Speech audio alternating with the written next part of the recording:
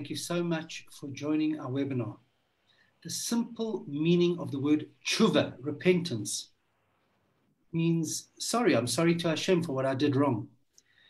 But on a deeper level, on a more mystical level, on a more Kabbalistic level, each and every one of us has a soul. That soul is a part of God. When we sin, we schlep God with us into that sin. So what is tshuva on a Kabbalistic level? It's toshuv hay, returning the part of God that's within us, that we've schlepped into the sin, returning that part of God to Hashem. Tshuva on a Kabbalistic level is phenomenal to understand. There is nobody better to take us on this journey as we approach the month of Elul than my good friend Rabbi Nissen David Dubov. Rabbi Dubov, thank you for doing this every week. And we so look forward to hearing what you have to say on tshuva. Over to you. Thank you so much, Rabbi Masinta. Lovely to be with you again. I think last week I was in Wales and I told everybody the famous parable about Hamelech Basado is literally out there in the countryside and was greeting the king in the field. We spoke last week about the idea of a king who goes out of his palace and he's on a journey, and on the way back he returns through the fields, and all the people could go out and greet the king and could in a most cordial and jovial way approach the king. The king was smiling to each person and so on and so forth.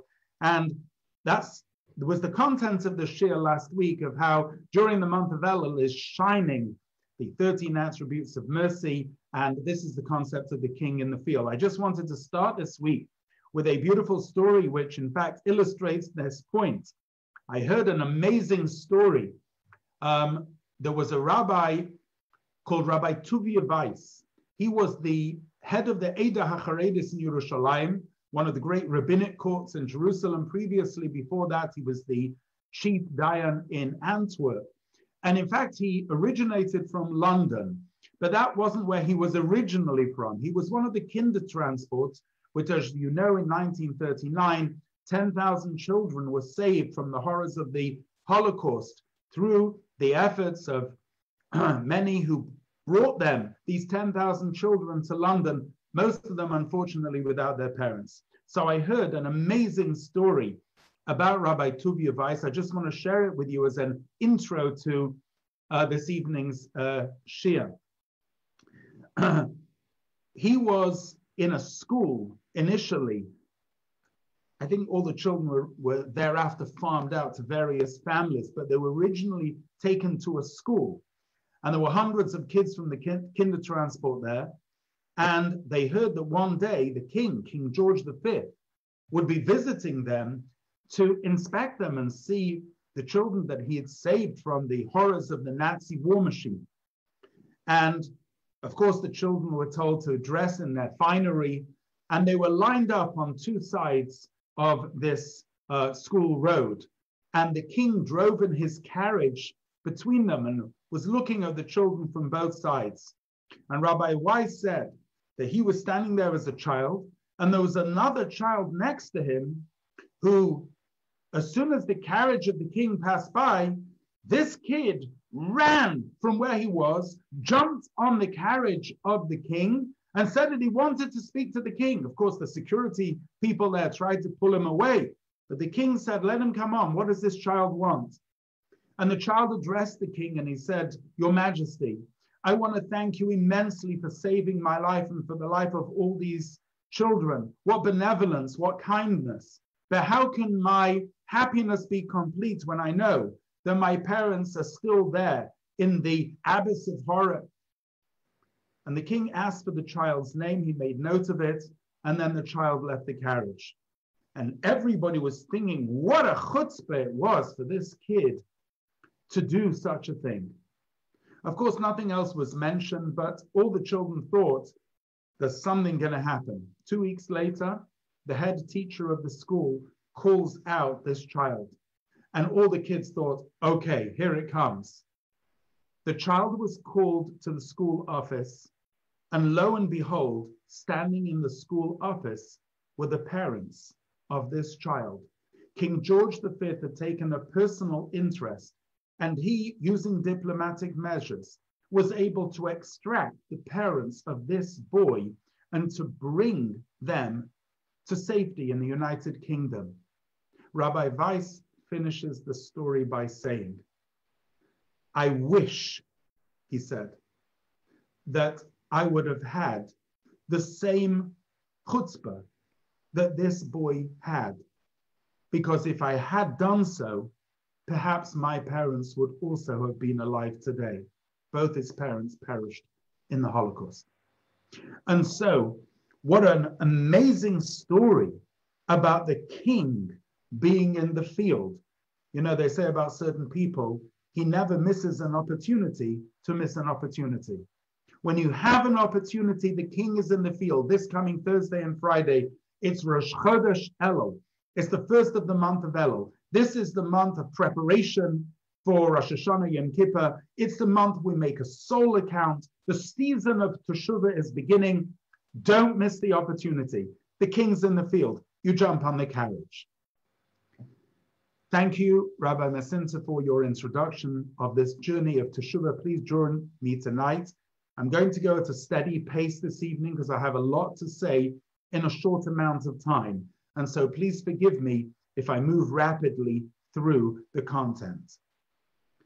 There is a verse in Shir Hashir, Song of Songs, the love story, the allegory between God and the Jewish people, between husband and wife, between body and soul. The verse says, Ani l'doidi v'doidi li. I am for my beloved is for me. The Arizal pointed out the first letters of those words, Aleph, Ani, l'doidi, Lamed, v'doidi, Vav, Li, Lamed, read out Elul. A lot of people know that, but not a lot of people know the next two words in the verse. The next two words in the verse there are Horoya Basheshamim, who grazes his sheep amongst the roses. What has that, the end of the verse, got to do with Ani l'doidi v'doidi li, with the month of Elul? A Shoshana, a rose, has 13 petals. These 13 petals Kabbalistically represent the 13 attributes of mercy. Ani l'doidi v'doidi li, I am for my beloved is for me, because what galvanizes this reciprocal relationship is being pastured and grazed in the roses, in the 13 attributes of mercy in the month of Elul. Where are these 13 attributes of mercy mentioned? Twice. Once in the parsha of Kitisa, where Moshe is asking and supplicating on behalf of his people who have gone astray and served the golden calf. And he's begging God for forgiveness. And God says, I'm going to forgive them, but if you need in future to arouse this forgiveness, then say these 13 attributes. Hashem, Hashem, Kel, Rachum, V'chanon, Erech HaPayim, V'rav Chesed. You're familiar with them, we say them on Yom Kippur. Actually, in many texts of prayers, we actually say them every day in Tachanun. But certainly, everybody is familiar with them because we say them on Yom Kippur. But there's a second time which they're mentioned, which is not so familiar. And that is in the book of Micha, which is in the Tanakh. And there, they're stated somewhat differently. However, they correlate with the 13 attributes mentioned in the Parsha of Kitisa. We're actually familiar with them because on the first day of Rosh Hashanah, in fact, this year it'll be the second day of Rosh Hashanah because the first day is on Shabbos, we say Tashlich. We go out to a pool of water where there's fish and we cast away our sins into the water and we enunciate the 13 attributes of mercy. What is the difference between these 13 attributes mentioned in the Parsha of Kitisa and the 13 attributes mentioned in the book of Micha. And how do these 13 attributes express themselves in the month of El? It's the season of Teshuvah. Rabbi Masinta mentioned beforehand. What does Teshuvah mean? Well, simply, in its most simple sense, is stop. Don't do it again. The Alter Rebbe in Tanya succinctly says it, Azivas hachet bilvad. Just don't do it again. Halachically, Teshuvah is a cake of 3 ingredients. Charota, we regret what we did. Vidui, we verbally enunciate what we did, either through the organized Asham Lubogadnu, which is organized according to the alphabet, or the Al-Chet, also according to the alphabet, which we're familiar with in the prayers of Yom Kippur. And the 3rd ingredient is Kabbalah al-Haba, a resolve not to go there again, not to repeat it again. As was mentioned, Teshuvah, says the Zohar, has deeper elements. Toshuv, hey, the returning of the hey. There are 2 heys in God's name, Yud, Hey, Vav, and a final hey. So there's the return of the lower hey, and there's the return of the upper hey. There's the return of the lower hay, which is the return of the Shekhinah, because the Shekhinah, the divine presence, is in exile, and we need to re-spiritualize ourselves and the world by bringing the hay, the fractured hay of the name, back together so that the name is complete. And then there is the return of the upper hay, representing the Sephirah of Bina, which means that our minds need to be permeated and infused with Torah learning. But tonight I'm going to speak about a verse which encapsulates the content and the message which I'd like to give over this evening. There is a pasuk that says, "V'haruach toshuv el ho'elokim asher nasana." The spirit will return to the God who gave it. Now, generally, we take this and we understand this as the idea of passing, of dying, that the body goes back to the earth from whence it came. It came from the earth and it goes back to the earth, and the spirit will go back to God. However, the concept of teshuvah is not just repentance, but it actually means return, returning to its pristine essence, returning to that vantage point from where it came, not by dying, but by being within and yet having a higher perspective. Havei kol yomav b'teshuvah. A person should spend all their days doing teshuvah. Teshuvah is not only when one sins, but if good is good, better is not better. Teshuvah is about improvement. It's about growth. It is about the depth and the breadth of the soul. It's about seizing the opportunity of every moment, every day, every month, every year. There's a beautiful Zohar. The Zohar says, Chosar yuma chada, chosar levusha chada. If you're missing one day, you're missing one garment. Avraham and Sarah, zikenim boim bayomim. Abraham and Sarah were elderly, but they came with all their days. What does that mean?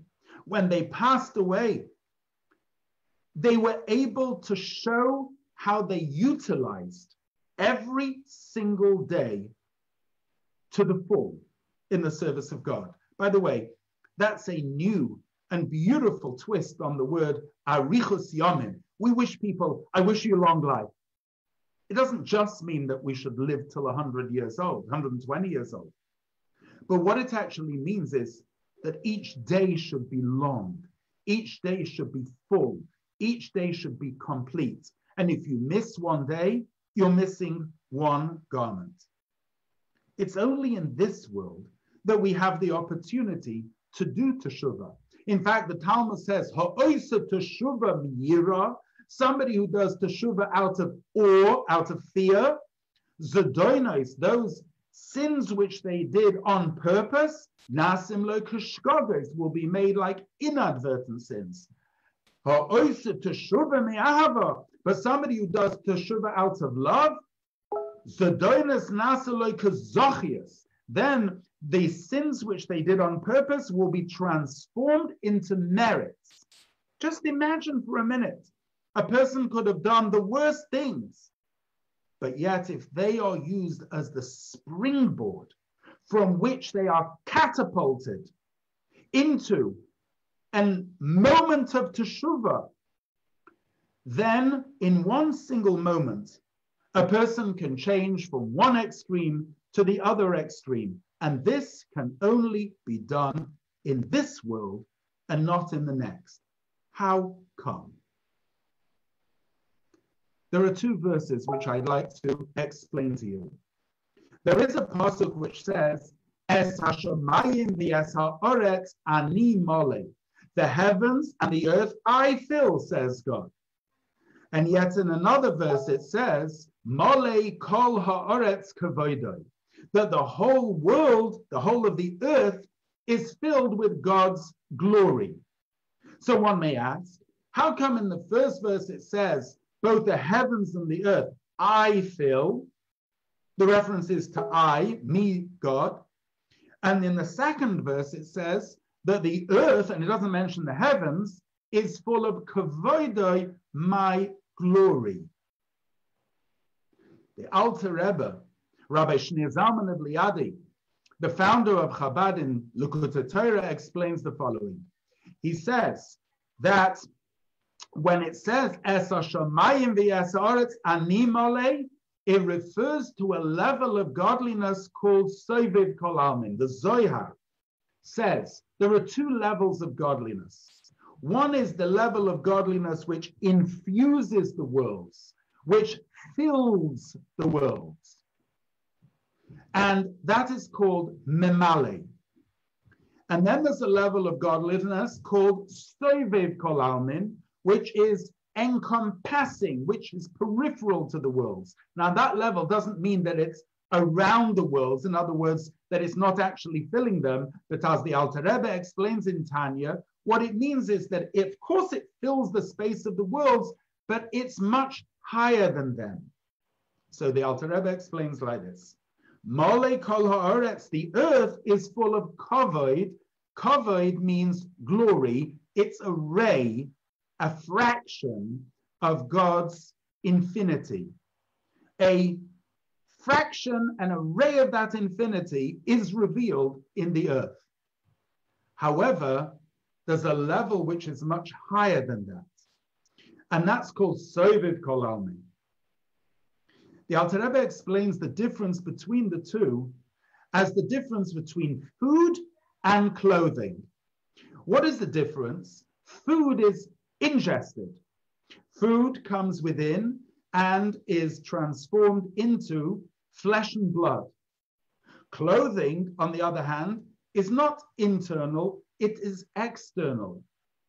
Kabbalistically, food is compared to the level of godliness which is called memale kol almin, which fills the worlds. It's taken and it's given over to each level of the body, whereas clothing is just peripheral to the body. In fact, we can correlate these two levels with Torah and mitzvahs. Torah, says the Zohar, oiraisa mechochma nafkas.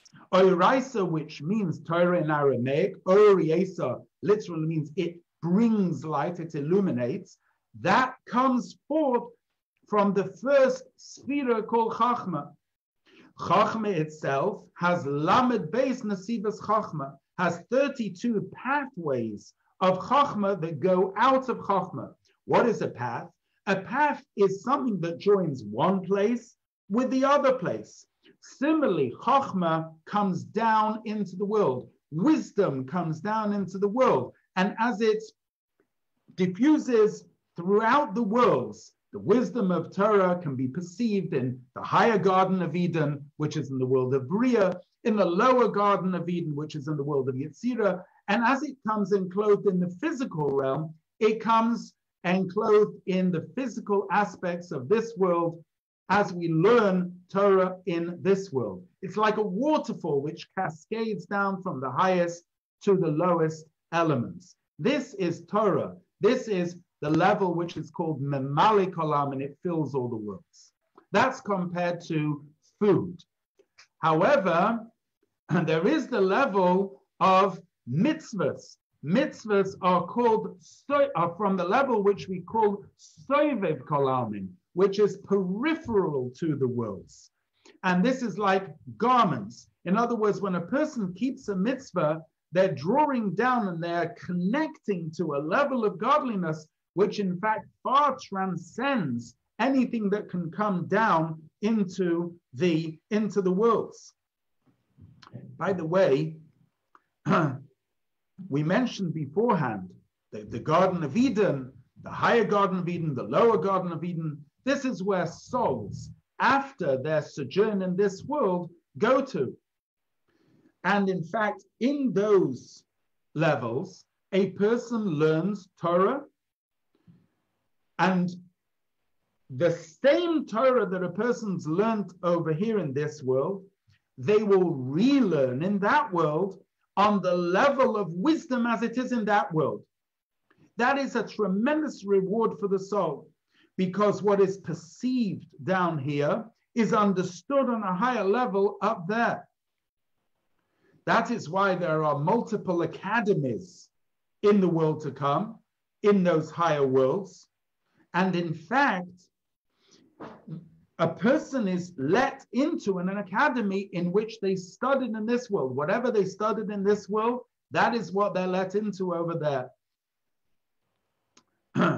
The Gemara says, Kol tzaddik v'tzaddik nichve mechupaso shel chaverei. In that world, each righteous person gets singed by the chuppah, by the canopy of the other. Because in that world, we will be able to fully understand the opportunity of this world. And we will kick ourselves if we missed the opportunity of delving and learning in this world. There's a terrible expression of killing time. It's a most terrible thing, because time itself is one of the greatest gifts. And when a person utilizes that time for Torah and for mitzvahs, it will become absolutely apparent in the world to come the difference between a person who did, let's say, 100 mitzvahs and 101 mitzvahs. The difference between them will be massive, and it will be very clearly seen in that world. There it's a world of truth. Here it's a world of facade, of sheker, of falsehood. Now, the good news is that we're here now in the marketplace. We can buy and sell. There, whatever you come with, that's what you have. In fact, you can't change your status in that world. The only thing that can be done to you in that world is if over there, they, if you want, cleanse you. They cleanse you of the quagmire of this world. The correct word is the chezu dehai alma, of how the, if you want, the outlook of this world, of how it looks. And sometimes there are various cleansing agents which are mentioned in the books, in the Sfarim, such as kaf hakela. Kaf hakela is a horrible state in which the soul is slingshot between a spiritual status and this world. And the actual soul oscillates between the two. And it's a very unsettling feeling, because on one hand, the soul thinks it's actually living back in this world when it's actually not. And then it doesn't comprehend, and it can't get into a higher place in Gan Eden. That is a terrible pain for the soul. There is chibut hakever, what goes on in the grave. And there's Gehinnom, there is Gehenna, there is hell, which is expressed by fire, the fires of Gehenna, but in a simple sense, and as we've explained it over here, the inability to get in to a place that you really want to get into, because then you perceive how great it is and how wonderful it is. If you're on the outside and locked out, it's a terrible shame and it is a terrible pain. And so here in this world, you can buy and sell. Over there, whatever you come with, you come with. There are, in fact, ways of how to elevate souls even in that world, as we do by Yizkor, we give tzedakah. What's the whole idea? The whole idea is that those souls can no longer elevate themselves by doing mitzvahs, but we can do mitzvahs in their merit. We can say Kaddish in their merit, and so on and so forth. Yes, there are many things that we can do in this world for them, but they can't do for themselves. And yet in this world, this is an amazing world. You know why? Because what you can do in this world is learn. You can get within this world the wisdom and the knowledge that you'll take with you to the next world. And you can do mitzvahs, you can draw down from the light of Sovev in this world. And that light of Sovev has the power, has such tremendous power within it that it links you with something which is completely transcendent of this world. What happens if a person hitherto has mucked up, has messed up, has missed the opportunity? There's a tremendous gift called Teshuvah. And we're just starting the season of Teshuvah. Teshuvah is not about God punishing us. It's not about the ogre in heaven who's going to club us if we don't listen. The greatest Yom Tov in the Jewish calendar is Yom Kippur, because it's the greatest gift. God gave us on Yom Kippur the second set of tablets. Moses was on the mountain 3 times for 40 days. The first time he received the first set of tablets, which unfortunately was smashed. The second time he was on the mountain for 40 days, he appeased God. But the third time, when he went up on Rosh Chodesh Elul, he stayed there for 40 days until Yom Kippur. And on Yom Kippur, God atoned the sin of Jewish people, and he gave them the second set of tablets. What was the difference between the first set and the second set of tablets? The first set of tablets were given to the Jews when they were tzaddikim, they were righteous, they hadn't yet sinned by the golden calf. The second set of tablets were given to the Jews when they were on the level of Baalei Teshuvah, when they had become owners of Teshuvah, when they had engaged in this Vaharuach Toshuv Elu Elohim Hashem Asana. They were returning their spirit to God, not in a form of death, but it's in a living form of death, in the sense of being detached from the temporary, of being detached from the vanity of this world, and attaching to the eternal whilst they are here. That's the second set of tablets. That's why it was given in Yom Kippur, and that's why we look forward to Yom Kippur. Yet it's hard to fast for 24 hours, but that fasting creates us a form of an angelic state where we can look at our bodies and we can and we can ponder, and we can think about the temporal state of the body and its affairs. And yet, that's specifically the moment that we can engage in this teshuvah, that we can come out of Yom Kippur cleansed from within. Every day we daven, Hachazirenu b'teshuvah shalema lefanecha. God, return us with a complete teshuvah before you. What happens if a person has messed up? All the infusion, all the drawing down of godliness that could have been done wasn't done. All the days, all the months, all the years of lost opportunities, of just looking the other way. You know, the Alter Rebbe gives a fantastic mashal, a fantastic parable of two people standing back to back. Are they close? Yeah, you can't get closer. The only problem is they're looking the opposite way. Says the Alter Rebbe, the whole year round, we often stand back to God. But the problem is we're looking the opposite direction. We're so near and yet so far. Teshuvah means turning around. When do we do teshuvah? On the high holy days. You know, when you're standing back to back with somebody and you don't even know they're there, and you turn around, you get a shock. They were there, they were right there, and you didn't even notice. There's initial shock. Those are the days of Rosh Hashanah and Yom Kippur. But then, when you realize that they're right there, what do? You embrace. That's the hug of the sukkah. That's the envelopment of the sukkah and the dance of Simchas Torah. And that's the whole dynamic of the high holy days. First are the days of awe, and then become the days of joy. And with that joy, we dance with the Simcha Shal Mitzvah, with the joy of mitzvah, right throughout the whole year, because Simcha is a bulldozer. And what can bulldoze away any sadness, any melancholy, any depression, any...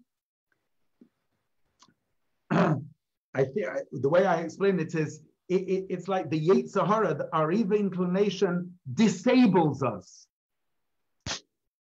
Teshuvah can break through, and Simcha creates a path.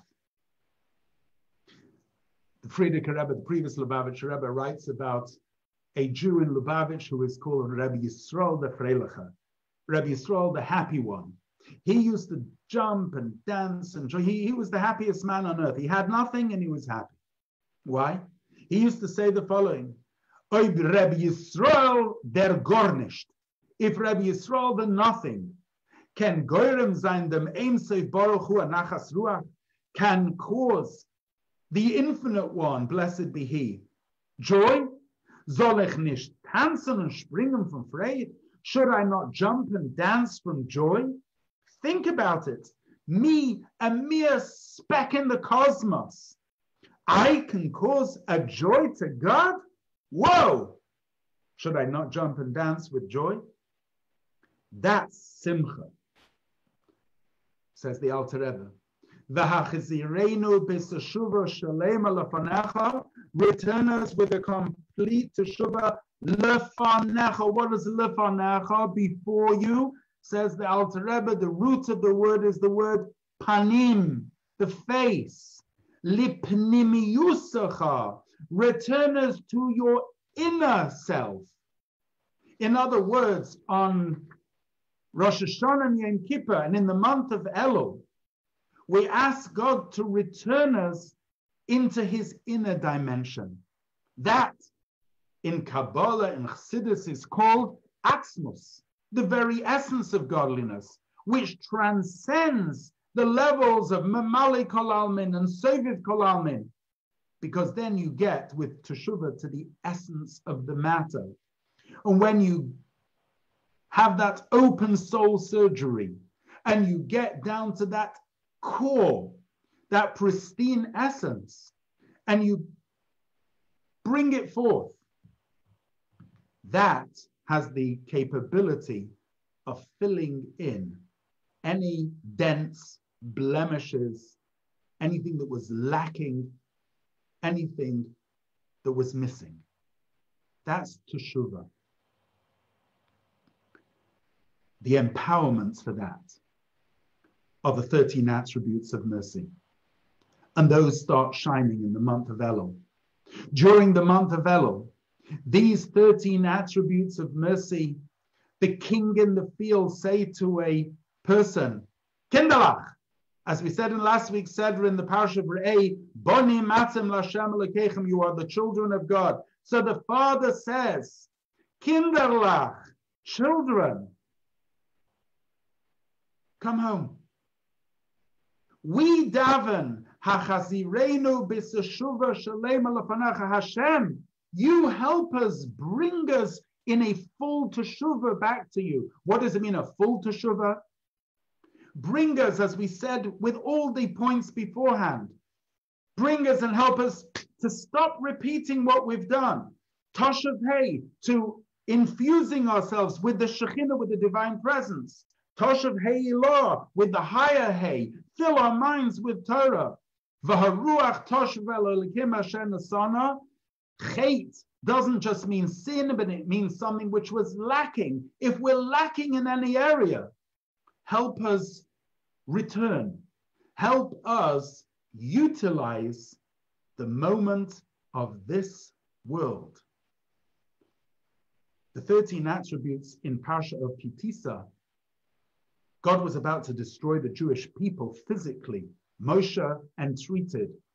And so God said to him, if there's ever a moment where the body is to be destroyed, say these. In Micha, this is a prayer of the soul itself.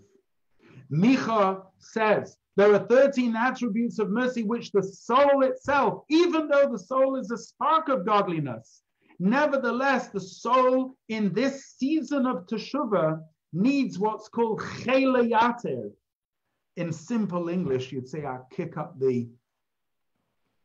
But in the spiritual terms, what it means, it needs empowerment. It needs ois. It needs strength to go out of the comfort zone, even the spiritual comfort zone, in order to lift up and say, this is coming a new year. In 4 weeks' time, it's going to be Rosh Hashanah. It's going to be a Shana from the word Shinui. Shana comes from the word Shinui, which means a change. We should have a Shana Tova. We should have a good change. Umatuka. It should be sweet and reveal goodness. Who would have thought that last year, Rosh Hashanah, we would ever even have thought about a pandemic? But everything is from the hands of heaven, apart from our reaction. Hakol b'dei shamayim chutz mi'ira shamayim. What is ours is our reactions to it.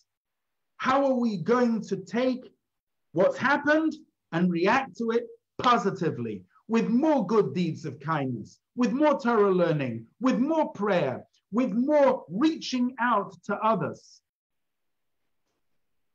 Hachazirenu b'seshuva shalema lefanecha. We ask Hashem, help us do a full teshuvah. Help us do a teshuvah in the world of mamali, the level of mamali kolam, and through Torah learning. Help us do a teshuvah in the form of mitzvahs. And most importantly, help us regain the spiritual heights. Help us come to that vantage point of where we can go into this new year on a completely different level than we have experienced in the previous years. Where we can go into this new year, this new Rosh, the head of this change can take place. By the way, the head of this coming year is on Shabbos. The first day of Rosh Hashanah is on Shabbos. So it's what's called a Shabbos-dik year. It's a year that begins with Shabbos. The whole concept of Shabbos is menucha, is tranquility, resting from all the engagement within the physical affairs of this world, but focusing on our spiritual accomplishments, challenges, ambitions. What are we going to do? And so the message of today's class is poignant, simple, profound, and powerful. Every day is precious. Every day is a gift. Every day is a garment. Don't come without one of those garments. Every day we elevate different parts of the world. Today, I ate an apple from South Africa. How did it get to London? I don't know, thousands of people involved. Somebody picked it over there. Somebody transported it to London. All that energy ended up in my tummy. And I'm using it now to give a shir. And there's people around us, by Hashgacha Pratis, where we are. It's tailor-made. The people that we come into contact with, each one of us is an ambassador from above, a shaliach of Hashem, to be a soul and a candle which will illuminate ourselves and our environment, people around us, the world around us, with the light of mitzvah, the light of Torah, and the candle of mitzvah. This last week passed away one of the great sages of Israel. And as a tribute to him, I'd like to finish this week's class. He was called Rabbi Adin Even Yisrael, more popularly known as Rabbi Adin Steinsaltz, translated the Talmud Bavli, the Babylonian Talmud, into a flowing Ivrit, wrote many, many books on Kabbalah, one of them called The 13 Petal Rose, an excellent book. And I had the great opportunity to meet him once. In fact, twice. I was a student then, and we'd heard, Rabbi Steinsaltz is a very famous character, and he was a very humble and engaging person when he spoke. I just want to share with you as a tribute to him what he said to us when I was a student. He came into the yeshiva and he said, I'll just try and, if I can, imitate his English. Of course, he was an Israeli born in Yerushalayim. He says, you students, you waste so much time. What a waste of time you are. He says, you need to learn from a rimon. So I was thinking a rimon in Hebrew means a pomegranate. So he says, no. I don't mean a rimon you eat. I mean a rimon in the Israeli army. A rimon is a hand grenade. A hand grenade, they call them rimonim in the army. He says, when you pull the pin, he says, at this moment, 5 seconds means a lot. It's the difference between life and death. When you're holding this hand grenade, he said, if you throw it, you'll live. If you hold on to it, you'll die. 5 seconds becomes meaningful when you're holding a hand grenade. And he went on to explain to us of how 5 seconds are important, 5 minutes are important, 5 hours are important, in his very beautiful style. Yehei Zichrei Baruch, his memory should be a blessing for us and all of Israel. But I was thinking to myself on shul on Shabbos, today in shul, I don't know how it is over there, but we're all wearing masks in shul. And I was thinking to myself, often somebody pulls a pin and then you've got 5 seconds either to explode the hand grenade, to say something, as King Solomon says, Haloshen meinis umachaya, the tongue can kill or give life, or to shut your mouth. And wearing the mask teaches us, whoa, be careful of what you're going to say. 5 seconds can either kill or give life.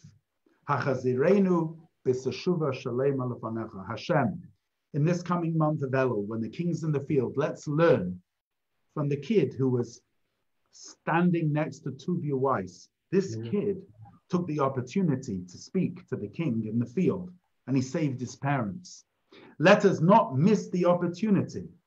Let us approach the king in his smiling countenance in this month of Elul and say to Hashem, Hashem, ani l'doidi. I'm going to make the first move this month. I'm going to say to you the following. Notwithstanding all my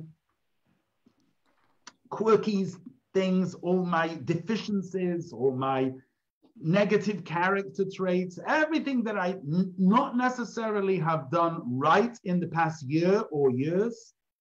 It could be a huge amount of baggage which I have, guilt which I have, and so on and so forth. Notwithstanding all of that, notwithstanding my own strong Yetzer Hara inside me, notwithstanding my circumstances, you know what?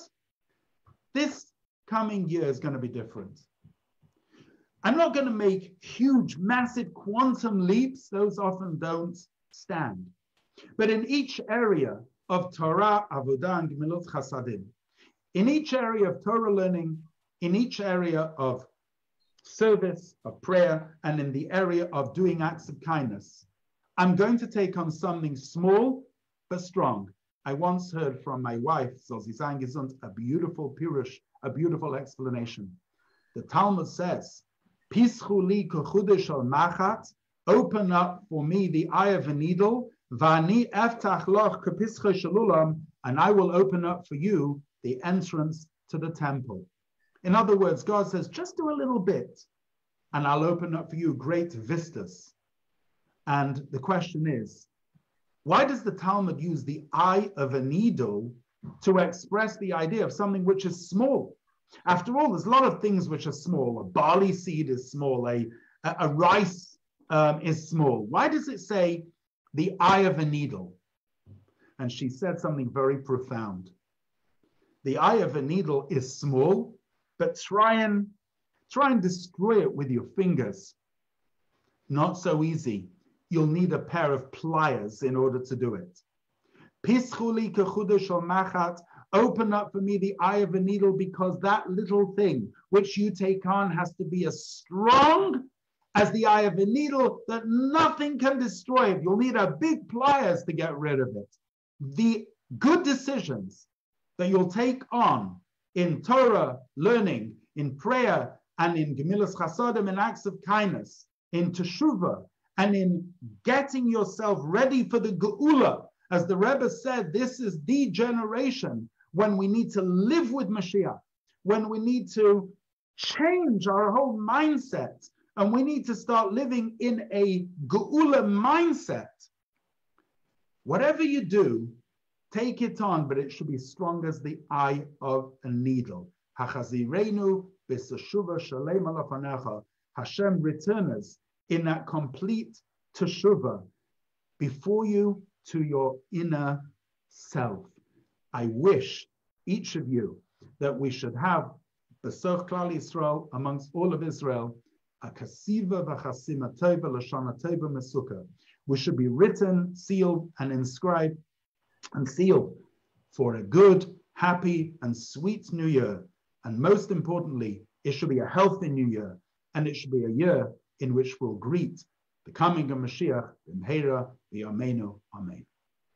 Rabbi Dubov, one of your dedicated listeners, participants, WhatsApp me to ask the following to you. And he's not playing, he's not doing it in jest. You spoke about Molei Kol Ha'aretz Kavodai. It could also be read as Molei Kol Ha'aretz COVID. And you would like your insight on that, either this week or next week. You know, it says, the Talmud makes a comment and says, Ein kavod ela Torah. Kavod is Torah. How is that? What's the gematria of kavod? Kaf is 20, Ves is 2, 22, Vav is 6, 28, Dalad is 4, 32. Because there are 32 pathways of wisdom which stream down from the Sephira of Chachma. So when we talk about kavod, we're talking about Torah learning. COVID-19, the number 19 is very, very significant in Kabbalah. Actually, I'll leave that for a different time because it's very deep and very beautiful. But one thing is for sure, COVID-19 has changed the world we live in. It's a seismic change. And this is the type of change that will happen when Mashiach will come. The world, I never thought of a world of COVID. It wasn't in my genre to think of such a world. And yet, one guy in China sneezed and it happened almost overnight. And all of us have been catapulted into an entirely different set of mindset and circumstance and reaction. This is how it will be when Mashiach will come. And I think that what has come out of COVID and can be seen very, very clearly is tremendous community spirit. The community spirit is gewaldig. People caring for each other. Yeah, our minhag is always to complain in the Jewish community. That's always been around. But the care has also been terrific. The delivering of meals and the calling of people and the tremendous chesed and the outpouring. The reason we went into Galus was because of sinas chinam, baseless hatred. However, now nagu covid zelazeh, we're giving each other the correct respect and appreciation by taking care of each other, and I'm sure in this merit Mashiach will come. Amen.